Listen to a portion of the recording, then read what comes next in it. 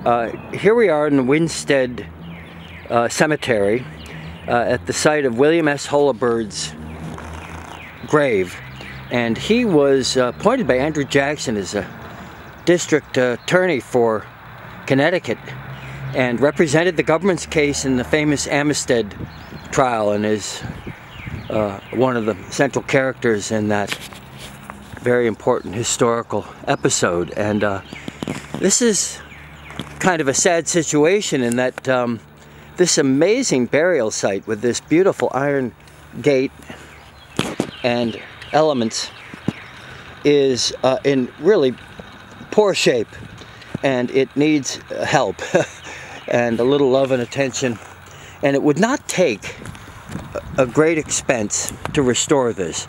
And I've seen amazing examples of iron gates where they have sandblasted and repainted and reassembled the missing elements, and just there's all kinds of problems with this in that if you look here, this is an obelisk marble, and even right here, this is the little crown on the top of it. You can see where it was that has fallen off, but this is an amazingly important historical figure, and the whole site needs work.